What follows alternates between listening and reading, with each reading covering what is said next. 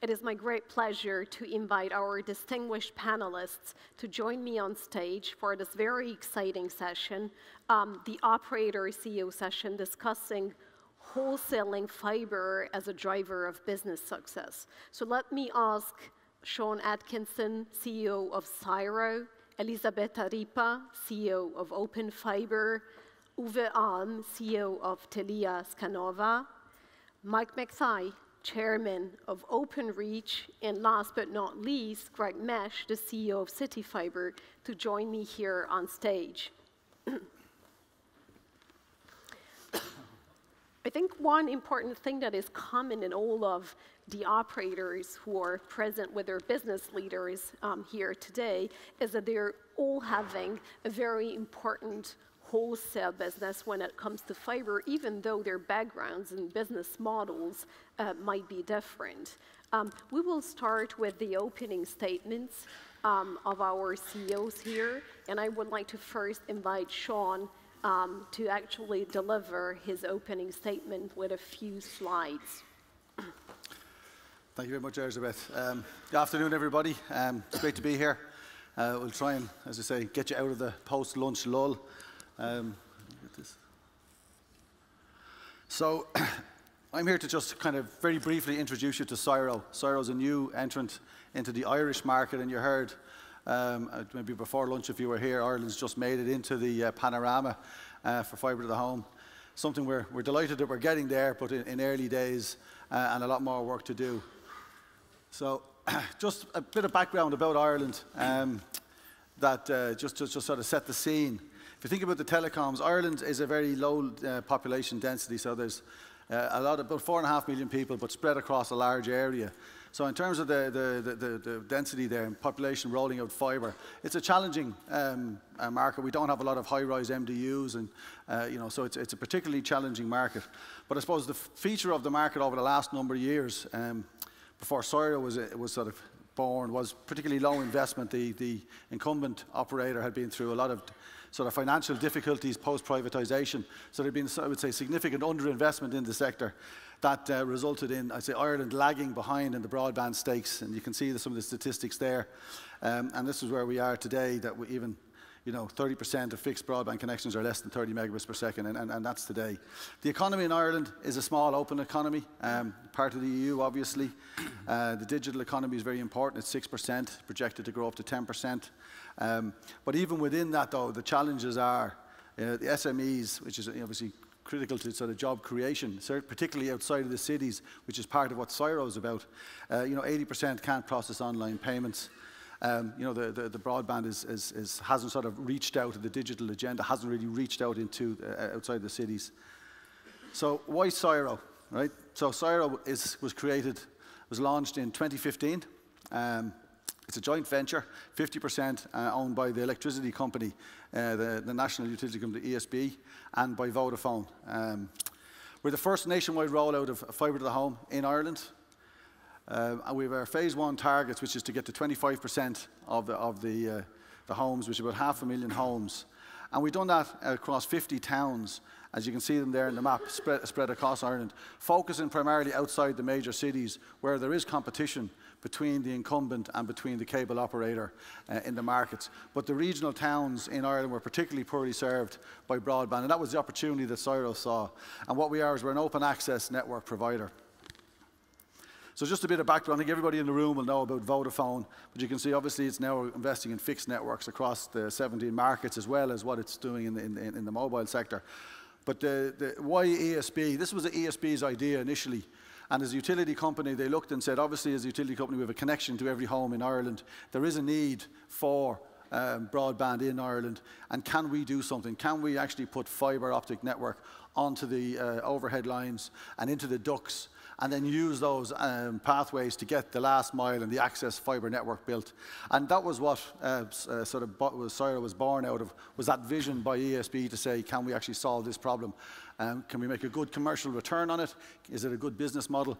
And can we actually do something in terms of social responsibility and betterment of Ireland? And this is how we do it. It's no real secret in here. Obviously, if you look at the top, everybody familiar with what the network looks like in terms of the core network, reasonably well served, but the last mile. So SIRO, what we do is rather than digging in everywhere to put the fibre in the ground, we try and use the existing infrastructure. So we go down to the local exchange, we start at a substation, and we follow the pathways into the homes using the street furniture and the overhead and underground networks as they are. So that's probably really the innovative, and we'll hear some more later on about that. The innovative feature of SIRO is to drive that, build that out over the electrical network. So really, I'll draw up to conclusion now. So SIRO, just to put it in your mind as to what it is, we're Ireland's first 100% fibre to the home network.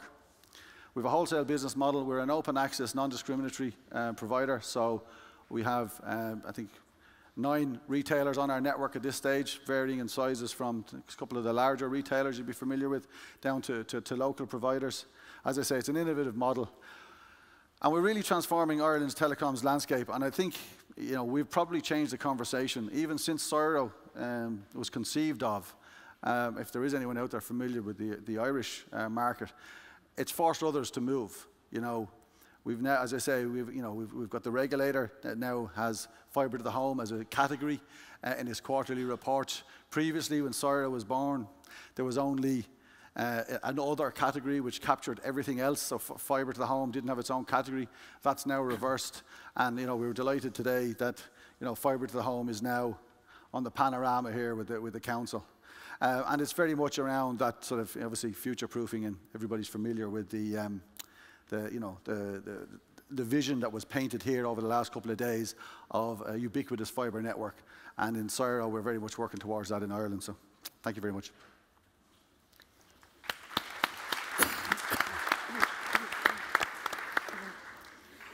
Thank you very much, Sean.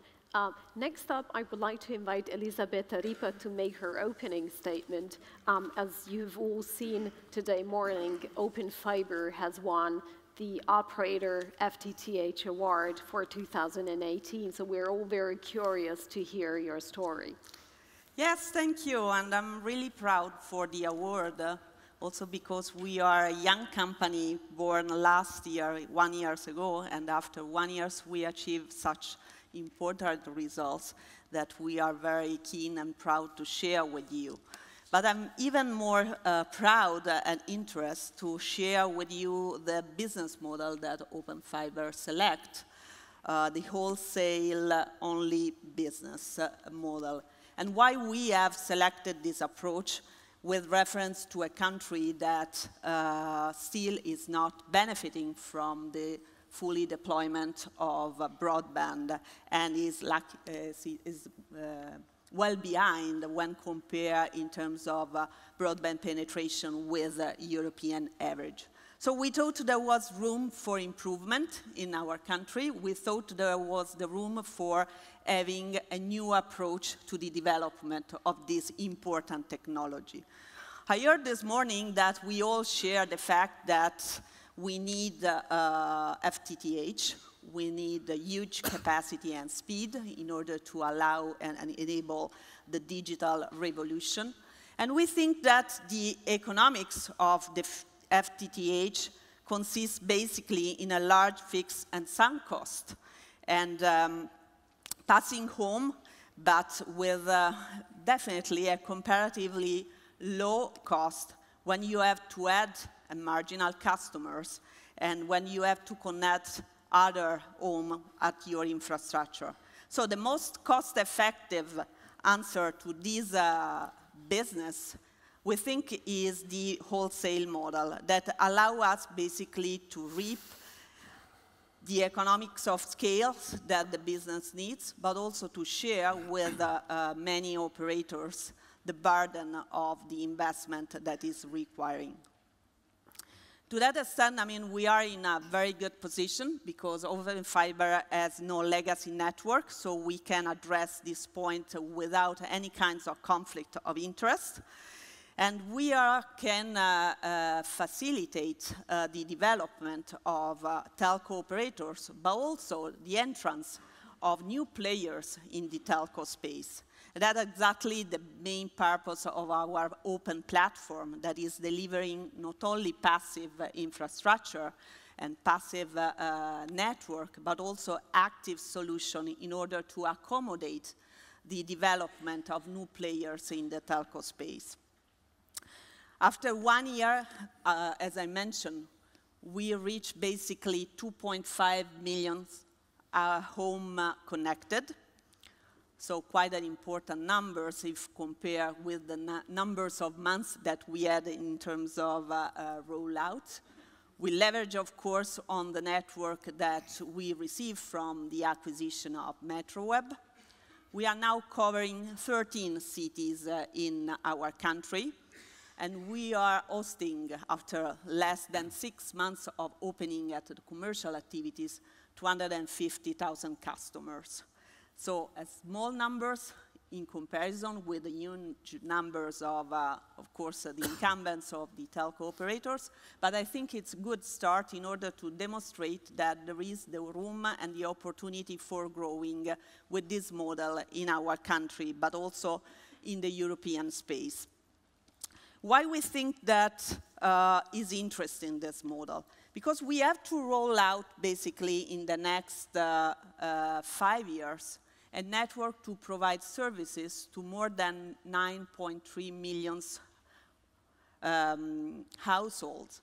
And in order to do that, we have to invest something around 3.9 billion euros.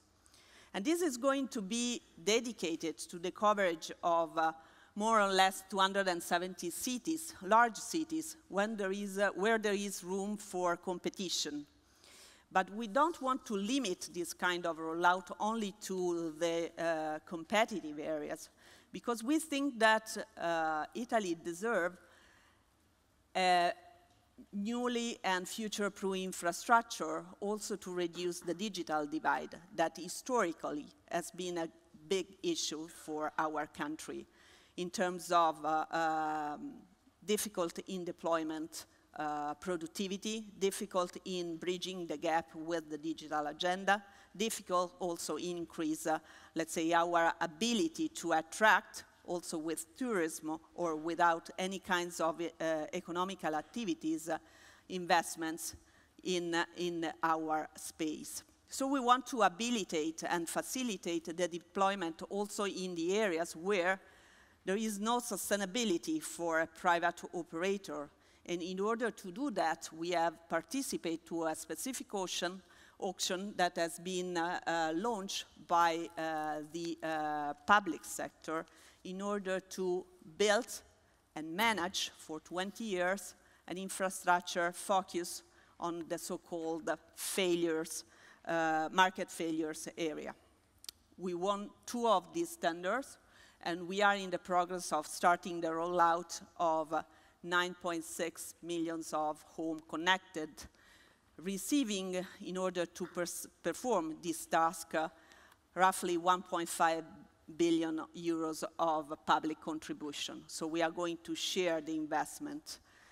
We have a really ambitious plan, but we think that this is going to be feasible using as much as possible, or reusing as much as possible, the infrastructure. And pretty much similar to the model that we heard just before my talk, we are going to leverage on the infrastructure of all the utilities that we will find in the areas where we are going to deploy the network. But mostly, we are going to leverage on the power electrical lines, thanks to the fact that we can have some synergies with our shareholders, Enel, that is the power incumbent in our country. So we will speed up the rollout thanks to that. We will use all the infrastructure that we'll find in order to achieve that.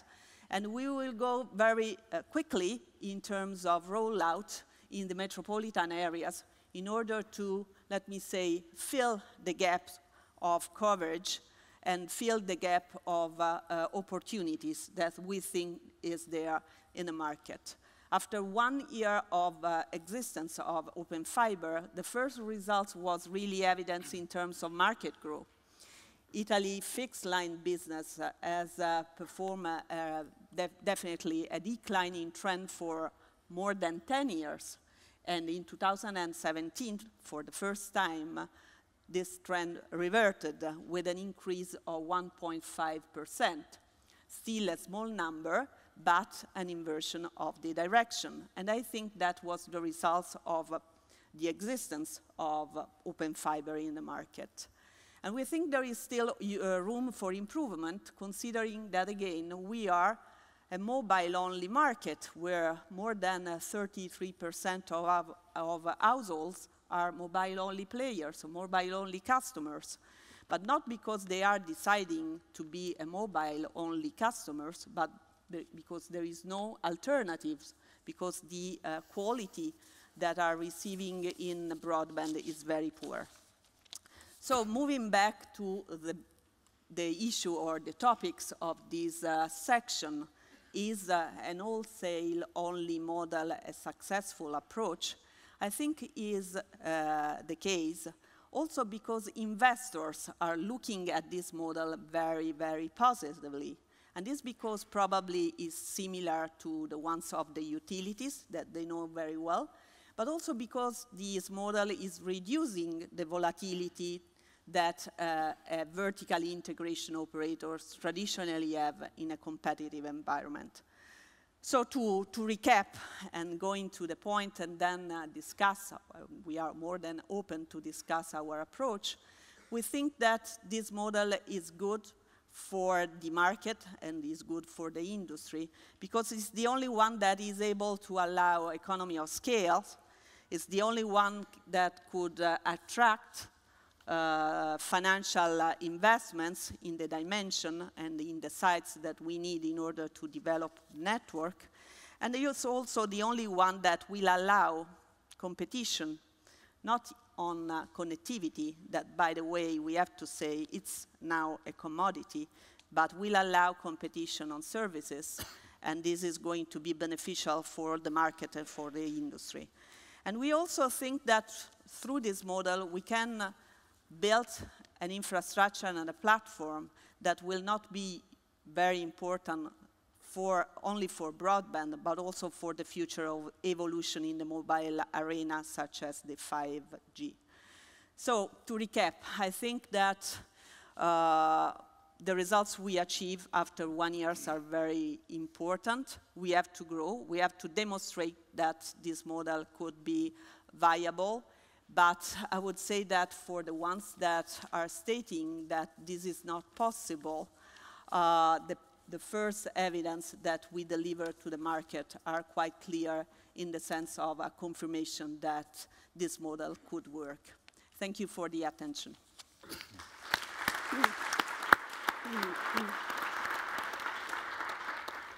Thank you very much, Elisabetta. I would like to invite Uwe Ahn, the CEO of Telia Skanova, to do his opening presentation, coming from a quite different background with an originally separated network for 10 years, which is now being reintegrated.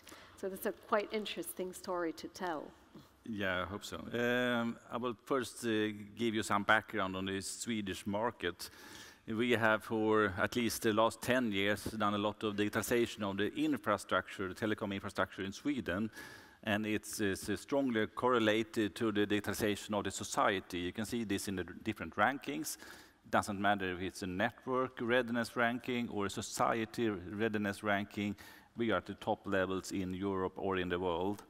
I think that's very good, and it's very good for the competitiveness of the country in Sweden. We need to be very strong in this. Telia, where I'm part of, we have been a strong part of that digitalization. We have around 37% of the households in Sweden that has access to fiber from us.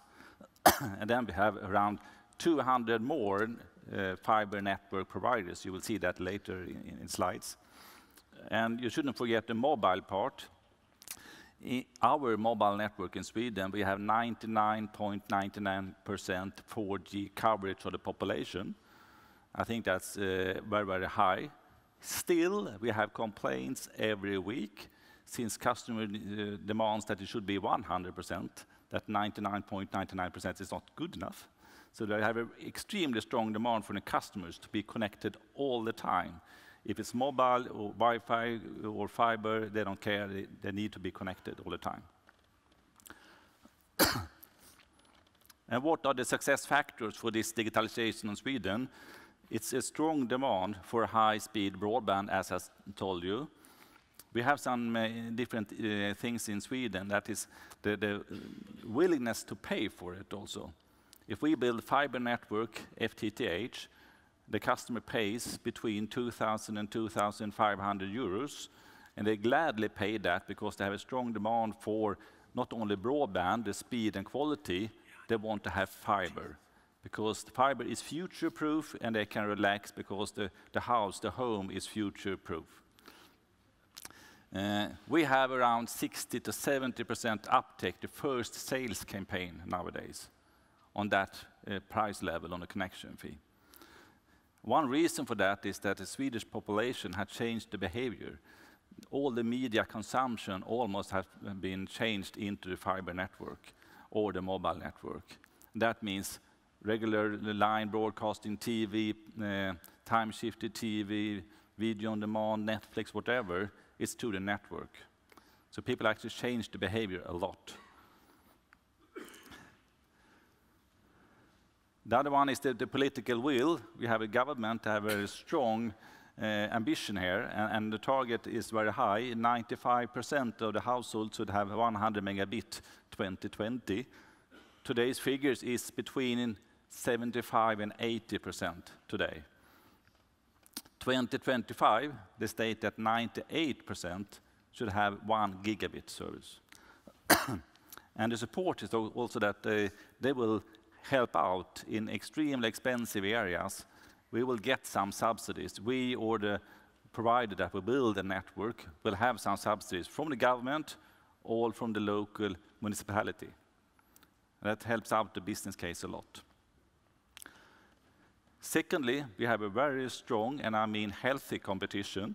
As I said, we have like 200 fiber providers, mainly city networks, that have spent at least 4 billion euros the last 20 years to build out fiber network.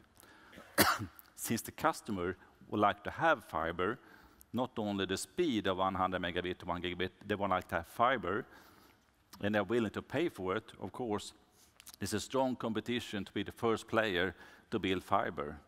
It's no point getting there as a second provider. So we have been forced, in a healthy way, to really speed up and deploy fiber all over the place. And then we had a copper migration. We have now started 10 years ago almost in the rural area in Sweden, closing down the copper network. So far we have migrated 50,000 customers, but on the rural side, mainly to the mobile network. In some cases, of course, fiber, but mainly on the mobile network. And these 50,000 customers, that represents 2,000 central offices. So we have so far closed down 2,000 central offices. We have taken decision of another 1,000 central offices the next coming years, and that's public on our webpage. In the beginning was a strong debate. If we were allowed, could we do that? What would happen with the customers? But now both the customers, media, politicians, the government support it because it drives digitalization of the society. And then back to what you said about the separation. When we started many years ago, we had no separation. The network organization within Telia was one unit on the passive layer and on the active layer. And then 2008, we looked at Openreach and did an Openreach lookalike. And it also had its equal access board and everything. The reason because we did that was that we had a very bad situation in the market. There were no trust regarding that, and we had a lot of conflicts and arguments and in courts all the time between the regulator, us, and other operators. So we said voluntarily, we will do a legal separation of the passive network, only copper and fiber network, and we will sell the same kind of products internally and externally. And we did that in a good success. We did a lot of M&As. We bought other network providers, some small city networks, and other companies close to the network layer. And they were not really divided into passive and active layer. So they were a blend of this. So we had a situation where we had a very fragmented situation internally, a lot of companies and a lot of organizations, a lot of internal issues. So we decided that we had to clean up this mess internally. So we have now, this year, 1st of January, formed a new unit that we call Telia Infra that integrates back the Skanova company. So Infra, the new unit, actually handles both the passive layer and the active layer. The total fixed network, mobile network, and the cables and all the sites in Sweden. We still have the ambition, of course, to sell the same products to the other operators, not because we are forced to, but we would like to do that because it improves our payback times, of course. So we have told the regulator that we will continue as before, but in another internal structure. And that new unit, the infra unit, I'm heading that one from now. You also have to understand the Swedish three-layer model. We have at the bottom, we have the infrastructure layer. It used to be Skanova, the cables, copper, and fiber layers. And then we have also what we call communication operator that puts the active equipment in place and brings a portal to the customer so they can choose a service provider. And if not satisfied, they can choose another service provider, but still have the same access, the fiber access. And on top of that, different service provider, of course. So our service provider, Telia, actually sells services on top of our communication operators and on top of other communication operators.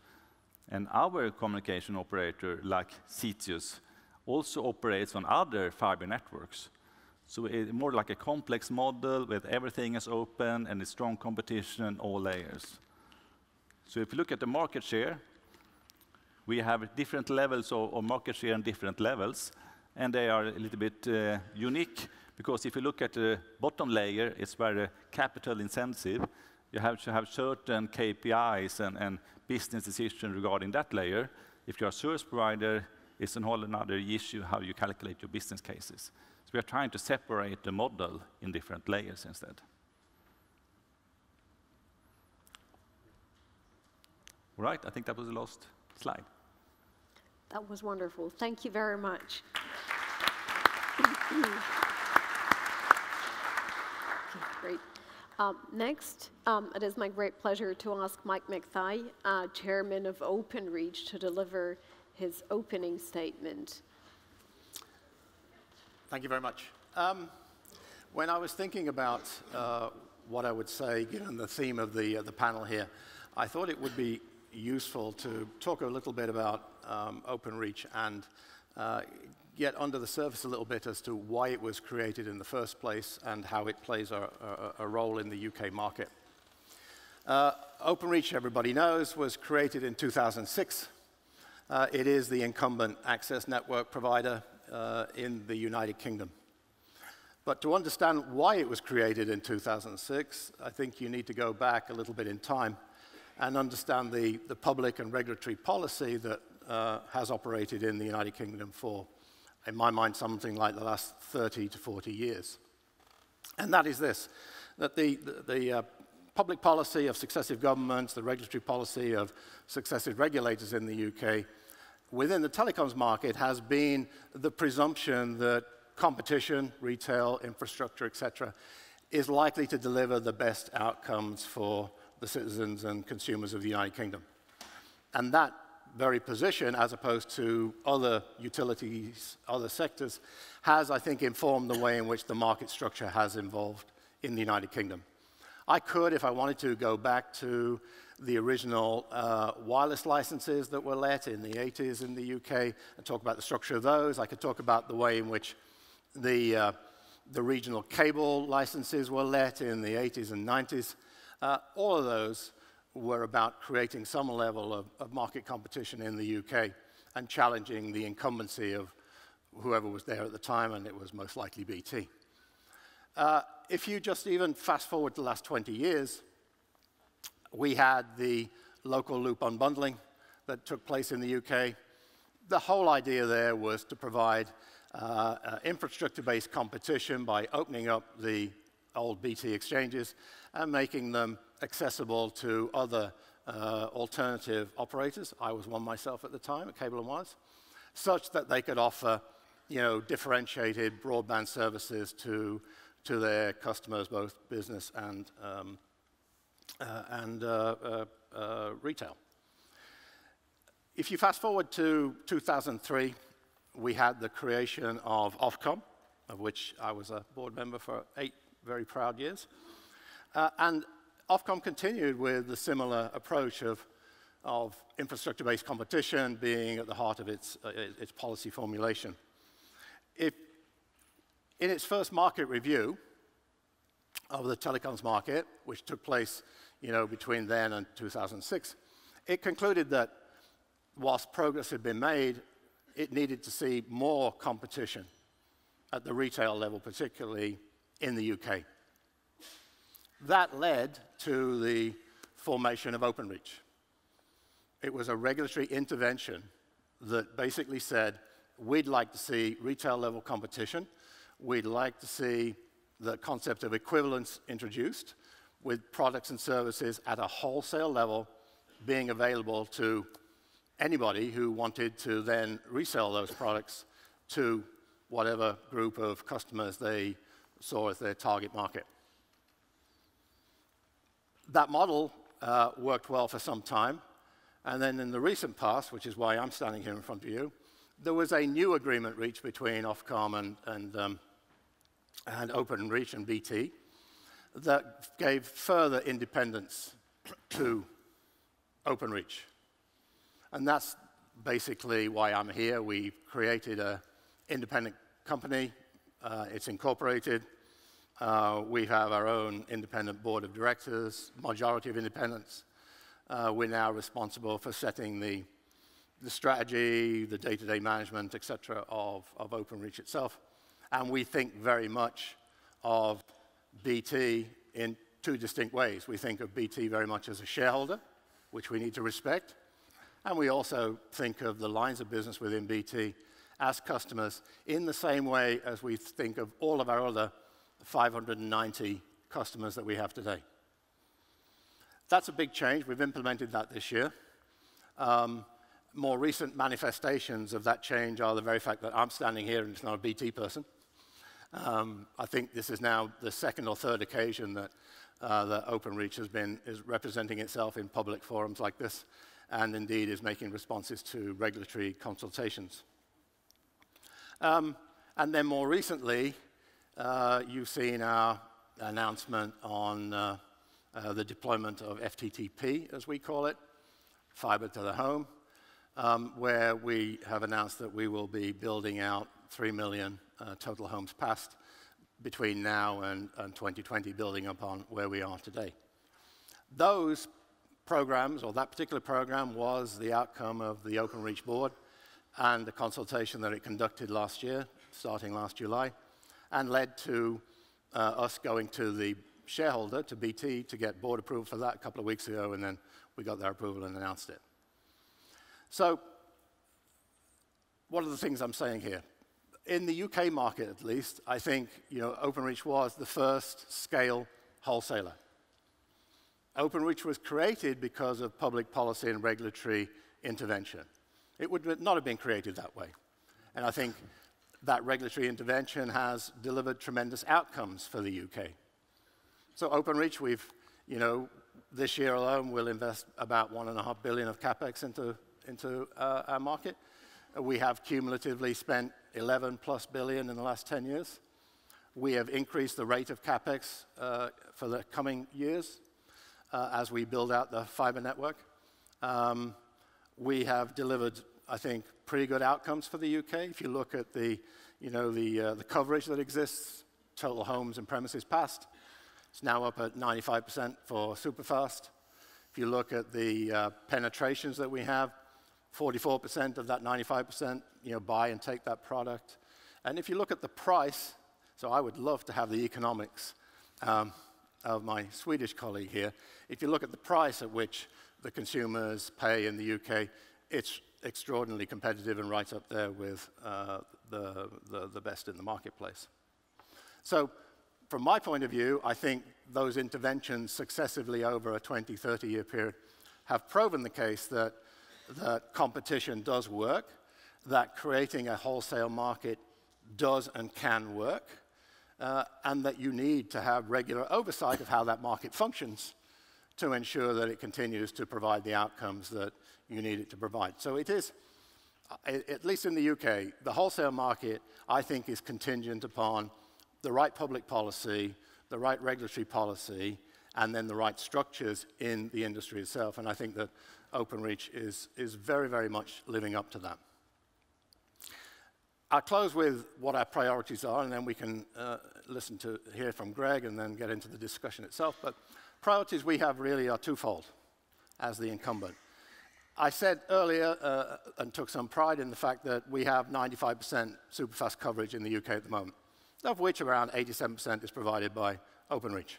Okay, that's great, but what about the other 5%? So we're very focused on trying to figure out ways to deal with that residue of the UK population that does not have access to decent broadband.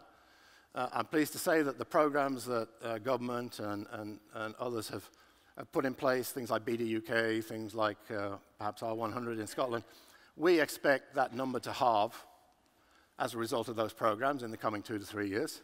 But that will still leave, in my mind, 500,000 homes in the UK that we have to do something about. And yes, the government has introduced, you know, a backstop statutory USO on-demand product. But I know that's going to take 2 or 3 years to implement, and it's going to be somewhat unsatisfactory during that period and afterwards for those poor consumers that don't have access to it. So we have to find a solution to that. And I think that's an industry issue, and I think, well, I can speak for ourselves. We've engaged with the regulator and with government on how we might solve that. Our second priority is to make the flip to fibre. So that's probably why I'm invited here. We don't appear on your charts or anything like that. We have very, very, very low fibre penetration in the UK at the moment. That's full fibre. We've made the trick was in the announcement that we made. It's more in the announcement than the numbers themselves. So, you know, fibre first is absolutely the way now Openreach is thinking about the world. So it is a presumption in our minds that we will fibre first. I think that's a really important thing for people to take away. And only if we can't, for whatever reason, will we fall back onto the copper estate. We still have to manage the copper estate because we don't have the benefit or privilege of not having that. And it's still providing fantastic service and decent broadband speeds to the vast majority of the United Kingdom. But we have crossed that Rubicon. We have decided we're going to make the investment, we're going to compete, just like the markets have been structured in the past, and we're going to deploy fibre as quickly as we can. And I think the program itself is to get up to about 1 million plus homes or premises passed per year. Those are our two priorities. We mustn't lose sight of either. We can't have have-nots and then gigabit speeds over here. We have to deal with the have-nots, and we have to, as industry, stand up to that and face into it. But at the same time, we also have to make the investment that we think is necessary to keep the UK the leading economy in the G20 from a digital point of view. Those are my opening remarks. I look forward to the debate. Thank you very much indeed.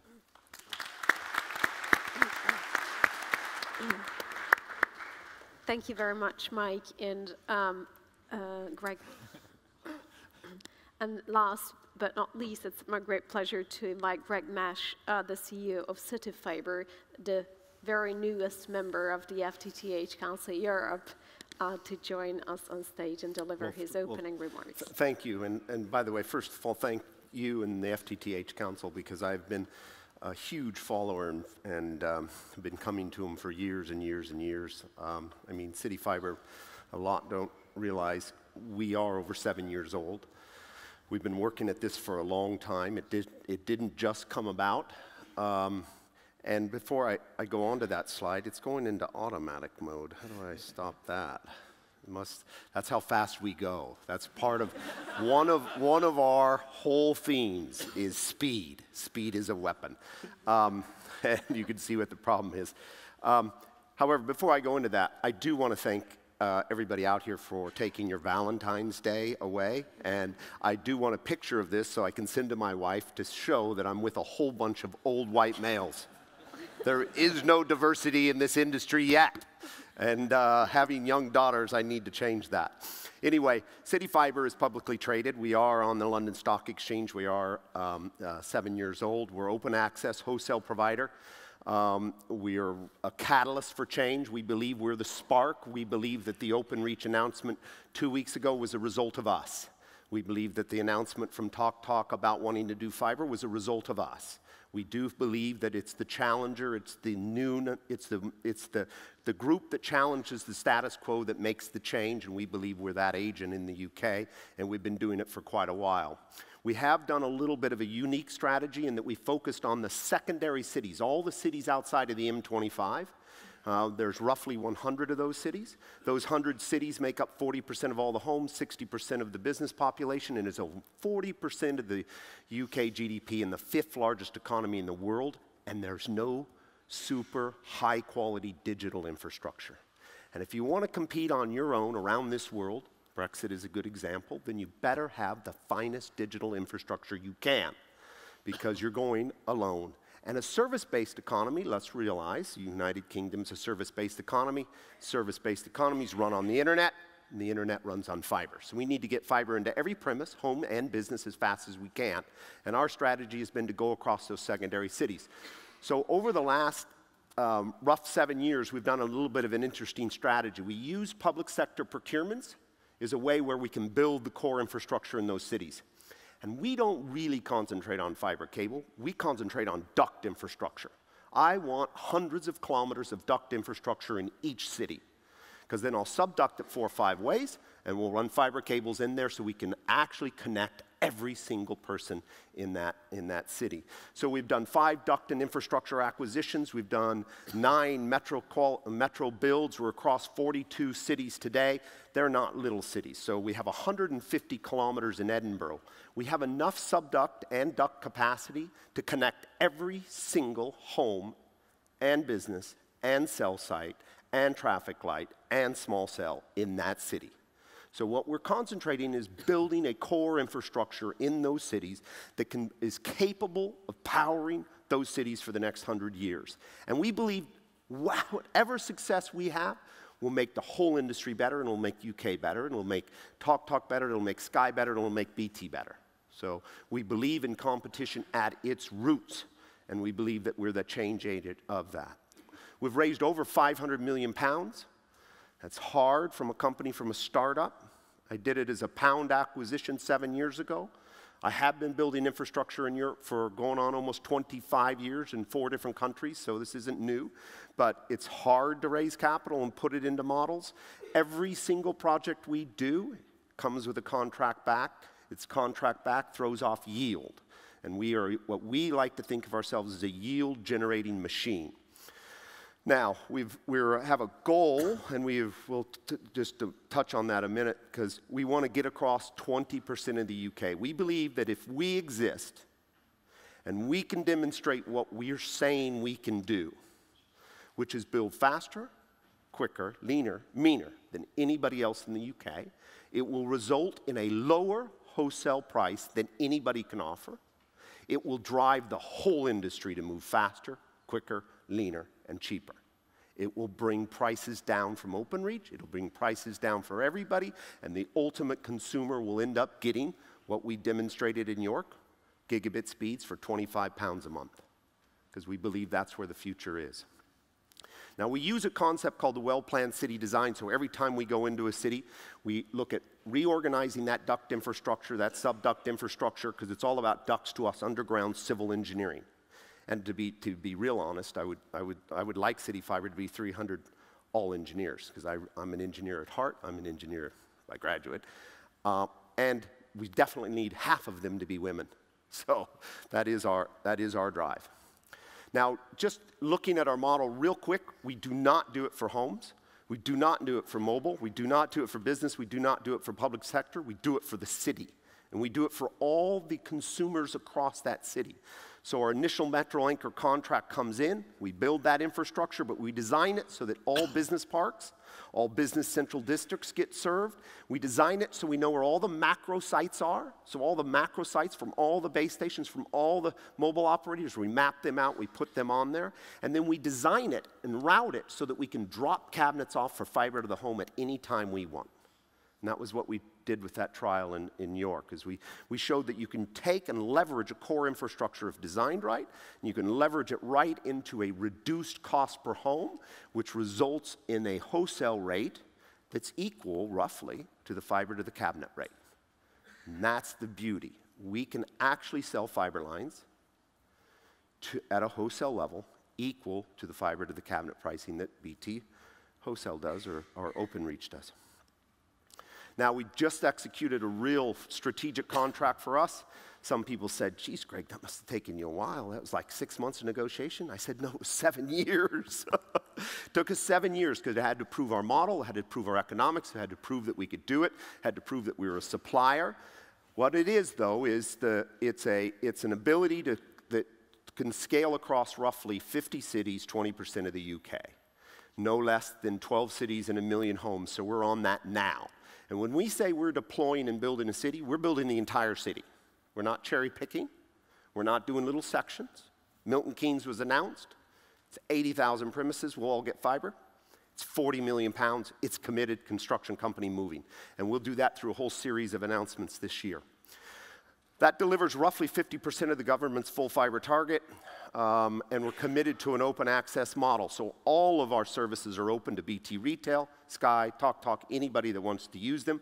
We have given a little bit of a period of exclusivity to Vodafone, but we did that in exchange for them anchoring, committing to a minimum volume commitment of 20% for over 20 years, which the formula was what we were proving, was that will anchor in infrastructure capital at low interest rates. So that's what we're working on now.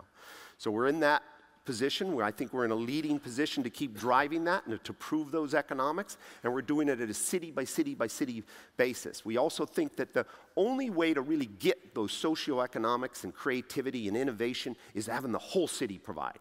Not a little pocket over here of a new home building or a little pocket over there where nobody understands where it is, but have the whole city available with gigabit speeds at a fraction of the cost. Now, obviously, you have, this is the chart everybody hates to look at, but realizes we need to put fiber into every single building. In my view, fiber should be in every single building, home or business, should be in every cell site, every small site. That is obvious. The next 100 years, the quality of our digital infrastructure is directly going to affect our quality of life and our productivity in businesses, and we just need to get on and do it. Now, what our vision really is that we believe that the best answer for this is not the incumbent infrastructures. It's just not. They have a role to play, but it's not theirs to own. The legacy assets and their legacy systems get in the way. They don't accelerate them. The concept that I have a whole bunch of junk in the ground and that I can make it go faster is completely fallacy. We don't touch anything when we put a new network in. It's all fresh build. We don't worry about plugging into old systems. We don't worry about knocking off some old copper. We don't worry about displacing revenues from all of that. So we think it's really incumbent upon, I use that word incumbent upon, actually the governments and the regulators to look at, I have to have a change agent. I have to have somebody in my country that demonstrates true economics, speed, and efficiency, because that's what will drive my incumbent on his other 80% of the country.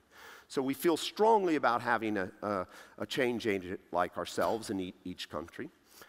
We're not dependent on any incremental revenues. Obviously, we are taking no revenues, and we're taking the revenue base that is already there and shifting it off. That's hence why I don't need incremental revenues. I need the same revenues that actually you're paying today to an Openreach for their wholesale prices. So proven whole model builds, I think, is the answer. We believe we can do it faster. We did it faster twice. We can do it faster, quicker, and the benefits of that is the lower cost to the consumers.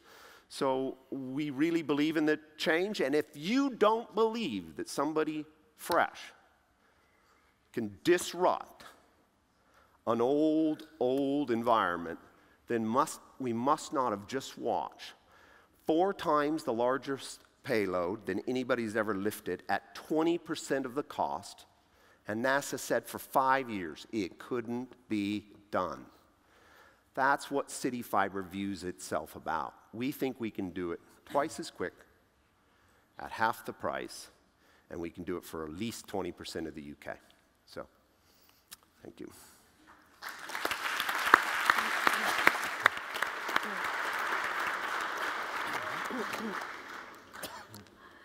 Thank you very much, Greg, and thank you to all of you for these very interesting opening remarks. I do have some follow-up questions, and I would like to address first Sean as the first speaker. Sean, you have described to us SIRO as basically a joint venture between a utility, a state-owned utility, and Vodafone. I wonder why a utility, a state-owned at that, is entering the broadband business in Ireland, where there is already a somewhat established broadband market, not a fibre market. Well, I suppose, I mean, the utility, obviously, the similarities are fairly plain in terms of it is ultimately a wires business, the electrical utility. And they do have the legacy network, the electrical network with a connection into every home. So the ability to leverage off that is key.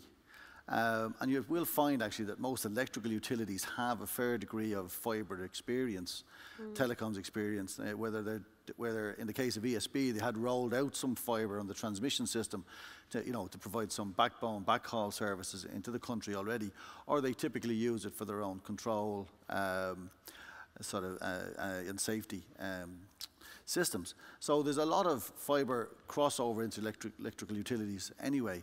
But in terms of the Irish situation, as I think I alluded to, was that the utility looked and said, well, where can we invest? And they did look at Irish Water and all the other opportunities as well. But the broadband sector was one that was crying out for investment at the time. I said there'd been significant underinvestment for over a decade, and the broadband speeds in regional Ireland. And it's not unlike Greg said there. If you look outside the major cities, the regional towns, even though the scale of them is different in Ireland, had been particularly poorly served. So the opportunity was there, and there was a lot of trials done by them to say, could it be done feasibly? First thing, can it be done safely? Can it be done feasibly, putting it up on an electrical system that wasn't designed for a fibre connection? And once that work was done, then rolling out the commercials, and then seeking a partner to do it. So I think ultimately, and from an ESB point of view, in the Irish case, it was, can it be done? Can we leverage off our existing assets, make a commercial return? They brought in a partner to bring in some global, innovative, technological expertise in the telecom sector, and then just sort of bringing it out. But there was also the underlying piece very much at the heart of what sort of the utility felt, which had previously done rural electrification, which was sort of the last big infrastructure rollout in Ireland, was that there was a piece here that they were delivering for Ireland Inc., that there was a need at a social level as well, that drove not just the pure commercial exploitation of and leveraging off their existing assets. Thank you. Elisabetta, Open Fibre has similarities actually with SIRO. You also have a utility parent, you are also a wholesale-only operator. And I would like to ask you about the wholesale-only business model, the business model of choice. I wonder whether you see it as sort of a democratic business model, in the sense that you're open to cater for anybody who wishes to use your network, but also if you could elaborate on the element of covering not only cities, but quite deliberately also covering rural areas so that you don't leave anybody behind. Yeah, you're right. We have very few similarity with them. Even if we do not have an operator in our shareholding structure, it means that we are wholesale only, and we are open to all potential customers, starting from Vodafone, that by the way is one of our customers, but all the other players, as I mentioned before. And we are very, very interested in enabling also operators or players that are not traditionally telco operator, because this is the way we have to enlarge the offer and the option for the market. But we also look at the opportunity coming from the specific situation of the country. I mean, Italy, for the ones that have visited, it's clear, is a country where average is not exactly the right way to understanding population, distribution of the population, because we are the country where basically the 1/3 of population lives in small cities, lives in the neighborhoods of large cities. And in those areas, we had, and we have still, but we are working on that, a digital divide. So our intention is not to be a no-profit organization, for sure. We are not going to look for areas where the return on investments is not assured. But we think that there is the opportunity of offering fiber to the areas where, due to the fact that the incumbent has different priorities, there is a significant digital divide. So when I look at the numbers and I consider that penetration of broadband is in the region of 75% at national level, and I divide it into different areas, I realize that we are in the region of 85% in large cities, so we are at the level of the European bench, but we are in the region of 50% of penetration in certain areas. So we think that there we have an opportunity, because we can go with our solution and we can be the first. And being the first mover in broadband is really the key success factor, considering that when you deliver fiber and FTTH, churn is very low. So for us, it's a great opportunity. On top of that, we receive also, as I mentioned, the support of our government in the framework of the digital agenda, so we can share the burden of these investments. And this results in a very, let me say, win-win business case, not only for the country, but also for us and our shareholders. Thank you. Turning to Uwe. Uwe, actually, you're doing the opposite almost as Openreach. So Openreach has deepened its separation, and now Telia is, after 10 years of separation, is reintegrating its network infrastructure into the vertically integrated business. Could you please share with us some insights on what is really the rationale behind the reintegration and going exactly the opposite way as some of the other operators? Well, I think the main reason is that we need to improve our internal efficiency. And we saw that when we did a lot of M&As in different companies that were not structured our way, we have to do something about it. And we need to actually take away a lot of time-consuming discussions internally. The trick is to really do that, at the same time keep the wholesale customers, the other operators, happy. But we have changed the market situation in Sweden in the last 10 years. Before we had a lot of conflicts, as I said. Now we have business relations with other operators and have good discussions with them. And we are eager to have them as customers because they are helping us to invest in a network. And if we are building an expensive network with a lot of capex, of course, we need to have all the customers in that network. It doesn't matter what kind of service provider they choose. So we need to take all the traffic, all the revenues into our network. So if we can really prove in action now that we are actually doing that and the other operators are happy, and the regulator has no opinion, so as long as we behave on the market. So I think for us it's like a normal next step. So we have left behind the years of conflicts in Sweden. Still we have some arguments, but more like business arguments. So I think we're on a good journey. I find this really quite fascinating, and also kind of turning next to Mike. Mike has mentioned in his opening statement that we are creatures of regulation.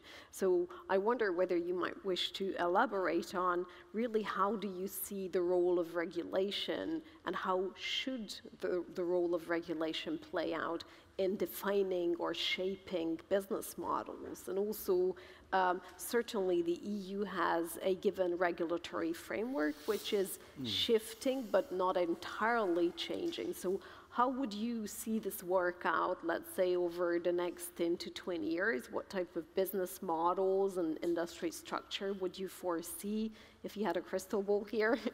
Whoa. Okay, it's an excellent question. I think what's been very interesting to listen to the panel people here is there's no one solution, right? I mean, it's fascinating to hear the different implementations in different countries and territories and so forth.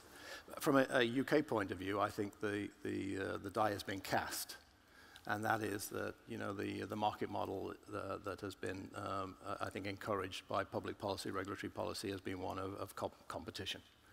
That model typically then leads you to, you know, what I call, what in the jargon is called ex post regulation. In other words, that you allow competition to flourish, and then you monitor that from a performance behavioral point of view, and to the extent you then find market failure or things of that nature, you intervene at that point after the fact, basically.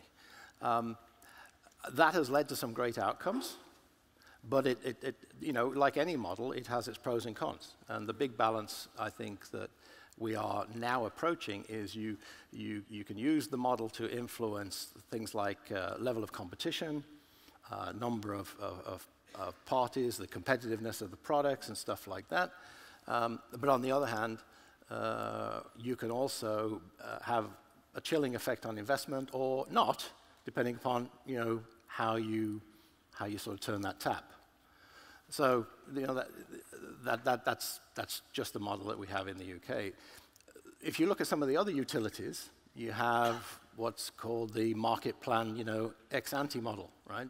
Where basically you appoint regional designated providers, be it water, be it electricity or whatever. Some are national, some are regional, there are lots of different models. But the objective being that you sit down with that provider, you make a plan, you agree their investments, you create incentives for them to make or not make those, you know, those investments, and you kind of socialize the costs of the haves and you know, of serving the haves and have-nots by effectively having regional or national pricing or whatever takes its place. Whether that kind of model actually has a role in accelerating you know, the deployment of next-generation networks like FTTP in the UK, I'm not sure. I'm not sure whether that ship has totally sailed. But given the level of investment that everybody has to make in the UK over the coming period, it might be worth having a little think as to whether that, you know, whether there's any merit in that model. But right now, we're charging down the, you know, the 20 or 30-year public policy model of competition. Thank you. Looking at your competitor and the UK market. Competitor? Greg, obviously you do not have a legacy fiber network, so really how do you see the fiber investment case and business case to differ for you as a new player compared to an operator that owns a legacy copper network? And also, how do you see the role of copper switch off in the equation? Oh, well, I think you meant I don't have a legacy copper network. We are a pure fiber network. So I think it's an advantage for us. I think the copper incumbents are stuck between legacy systems, legacy assets. I mean, we have 300 people. We build whole cities. I've built a whole city out. I've built 14,000 homes. We have fault rates that are 1/100th of a copper network. It's proven. It's just more efficient. It's easier. It's faster. It's quicker. It's better. So then that is the beauty. I mean, to all due respect, and I have great respect for what BT and BT Openreach have done for the UK, but they've created an environment where it's flourishing retail competition, but not infrastructure competition. There's 1.5 infrastructures across the UK. There's Virgin across 50% and Openreach across everything. So you need an infrastructure competition. Not having the legacy copper makes this really fast and quick and cheap, and it works, it runs. And we proved it again and again and again and again, and we'll continue to prove it. The beauty of it is that we're a yield machine. We have never built any fiber networks on risk. Every one of our fiber networks that we build throws off a yield. Our target yield is almost 20%. We don't do projects that don't throw off yields of 10. The reason that the energy companies and the utility companies are jumping into the fiber space is we throw off better yields than the regulated utility space. And we throw off tremendous yields. Now, the copper switchover is a fantastic thing. We're putting 40 million pounds into Milton Keynes right now, doing 80,000 premises. If there's a copper switchover, I'd like to switch over all that copper and all those revenues onto my fiber network. And all 12 cities that we're building right now, and we're putting £500 million of commitment to them, I'd like all the revenue that's in there also to be switched over to my network. So as long as the copper switchover is fair, then let's switch it all off. But let's don't switch it off just for the benefit of one. Let's switch it off for the benefit of all. So I just don't see it happening. I think that's the problem with the incumbent right now, and I don't think it's going away. And here's the problem. He's going to run 2 networks for a long time. Hence, he needs an incremental return on that investment. Hence, the price for the consumer is twice what we can deliver it for. And that's just not going away. Pure economics are proving. The reason Vodafone signed a deal with us, they made it very clear. 2 reasons. 1, I can't conceive of a situation where the UK goes back to a monopoly provider for fiber. So I need to help. 2, CityFibre is offering me fiber lines at half the price of BT Openreach. If that model works, the UK is better off all the way around because everybody else will have to respond, be more efficient. We don't need 3,000 new workers. For God's sake, that's the last thing I want. So I think the whole copper switchover is a perfect analogy. It's not going to happen. And if it happens, it should happen to each of us equally. Thank you very much.